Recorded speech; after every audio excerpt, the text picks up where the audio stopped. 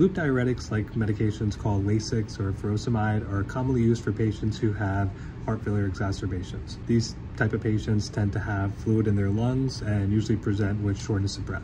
Now, loop diuretics like Lasix typically work in the loop of Henle, which is where they get their name from, and they work on what we call sodium, potassium, and chloride channels, where we block the reabsorption of water and basically have patients pee out more than they normally would. Besides the effect that it has on the nephron, Lasix and these loop diuretics also have pulmonary vasculature direct effects. So these patients will actually get venodilation of their pulmonary veins, which should reduce the amount of pulmonary vasculature congestion that they have. So basically, by dilating the pulmonary veins, you're allowing more blood flow to go through the capillaries in the alveoli, which would decrease the amount of congestion that's there and likely lead to less volume being deposited in the lungs. This effect of venodilation usually happens within 15 minutes of administration, so you may see signs of hypotension or even symptomatic improvement of their breathing, although you may not see them actually start peeing out significant amount of fluid until about 30 minutes to an hour after administration. In terms of how long Lasix lasts for,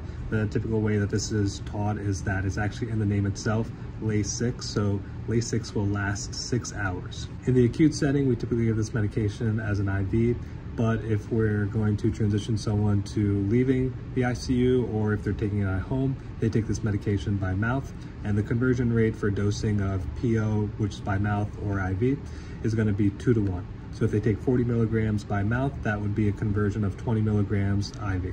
The most common side effects that you'll see with this medication are going to be low potassium or hypokalemia, and that's because potassium is one of the electrolytes that gets lost in urine as patients are starting to increase their peeing frequency. And the other really serious one that you can get, which typically comes with really high doses, is ototoxicity. So high doses of Lasix, typically if you're administering it as like a Lasix drip, can lead to potentially irreversible hearing loss for these patients.